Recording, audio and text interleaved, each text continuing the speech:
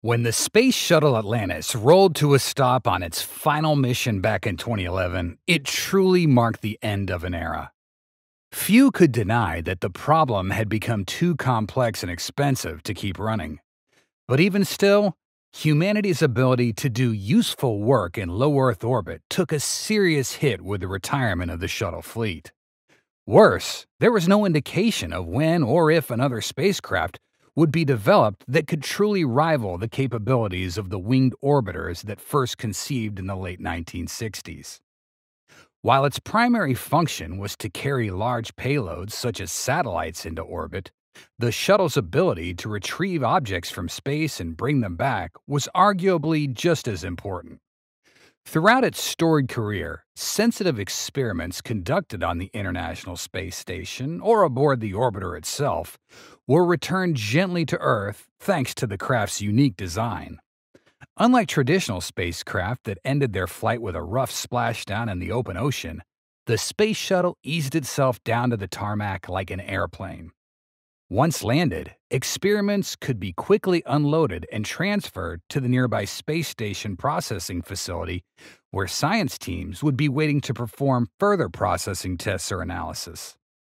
For 30 years, the Space Shuttle and its assorted facilities at Kennedy Space Center provided a reliable way to deliver fragile or time-sensitive scientific experiments into the hands of researchers just a few hours after leaving orbit.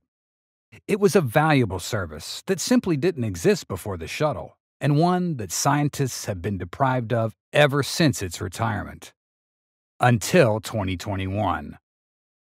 With the successful splashdown of the first cargo Dragon 2 off the coast of Florida in January 2021, NASA has regained a critical capability it hasn't had for a decade. While it's not quite as convenient as simply rolling the shuttle into the orbiter processing facility after a mission, the fact that SpaceX can guide their capsule down into the waters near the Space Coast greatly reduces the time required to return experiments to the researchers who designed them. In comparison, the shuttle could safely land with around 14,400 kg or 31,700 pounds packed in its cavernous cargo bay. But realistically, that capacity was intended for hauling satellites and was completely overkill for simply returning racks of scientific experiments. Price was also a consideration. A Dragon mission cost NASA just a fraction of what a shuttle flight did. Combined with a much higher launch cadence of the Dragon, it's clear which vehicle was better suited to performing regular milk runs up to the ISS and back. Sadly, there was a downside. Despite SpaceX's intention to one day perform pinpoint propulsive landings with the Dragon, the small spacecraft ended up splashing down in the ocean under parachutes, just like the Apollo and Gemini capsules before it. This meant returning to Earth on a Dragon was a much rougher ride than what the shuttle offered. While not a problem for many payloads, it could be a ruinous experience for sensitive experiments such as those designed to study crystal growth and microgravity. Further complicating matters was the fact that the capsule came down in the Pacific Ocean, several hundred kilometers off the coast. This made recovery operations easier for the California-based SpaceX, but as NASA lacked suitable payload processing facilities on the West Coast, returning cargo would need to be transported to Johnson Space Center in Houston or all the way back to Kennedy Space Center. The prospect of experiments potentially having to endure a cross-country flight before they could be released to scientists made certain research difficult or even impossible to accomplish. With a helicopter waiting to take time-sensitive payloads from the recovery ship to the space station processing facility, SpaceX can now deliver experiments to scientists a mere 4 to 9 hours after splashdown. This is a major upgrade over what was possible previously, and arguably the best that can be realistically expected for an offshore operation. But it's still not as fast as the Space Shuttle.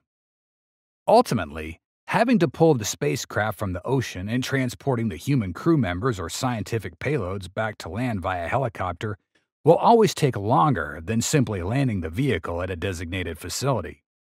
Since SpaceX is no longer pursuing targeted propulsive landings with their Dragon spacecraft, That means another company will have to step up to meet the challenge of truly rapid payload return.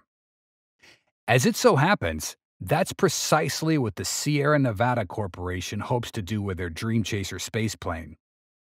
Currently slated to fly later this year as part of NASA's Commercial Resupply Services 2 program, the vehicle can return as much as 1,750 kilograms or 3,860 pounds of cargo to a gentle horizontal landing.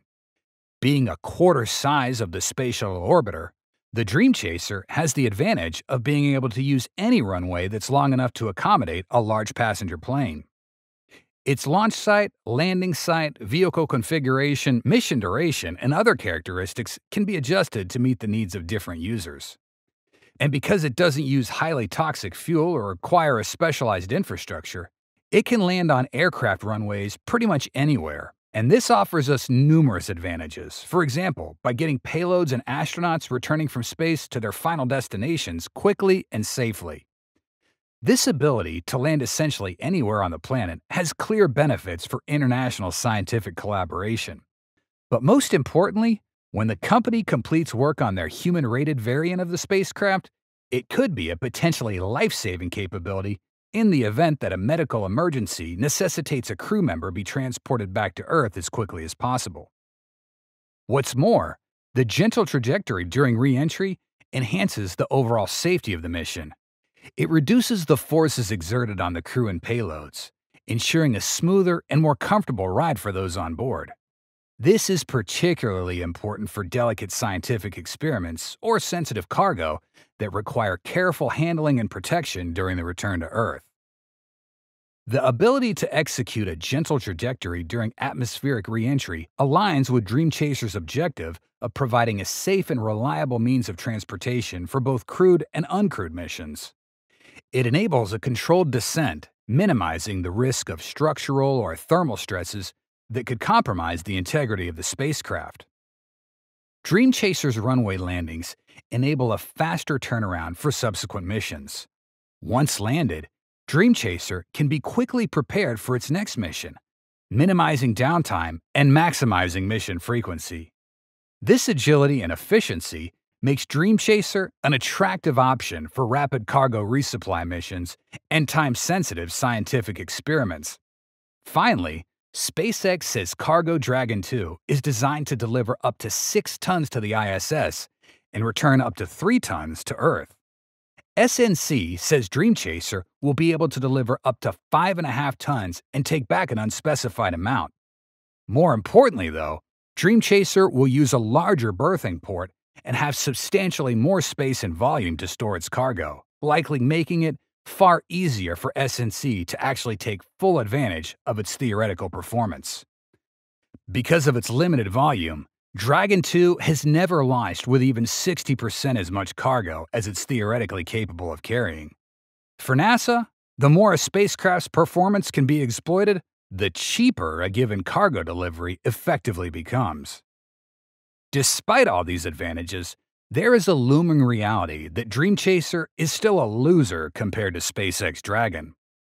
Up till now, Dragon still remains the only spacecraft in the world capable of routinely returning a significant amount of cargo to Earth. Dream Chaser spacecraft will now berth to the International Space Station no early than December 17th of this year. Previously, Sierra Space had been publicly targeting a launch of Dream Chaser in August on board United Launch Alliance's new Vulcan rocket.